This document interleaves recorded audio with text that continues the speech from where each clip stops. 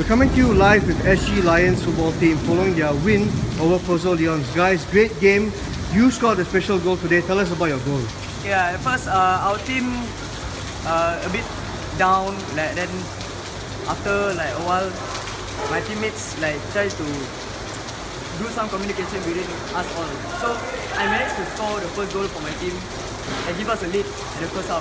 And so I thank my teammates for the nice assist, or maybe it's just a coincidence I happened to be there. And yeah, thank a lot to my teams. Alright, great. And tell us about today's game. My name is Irish and I'm playing striker for SG Lion.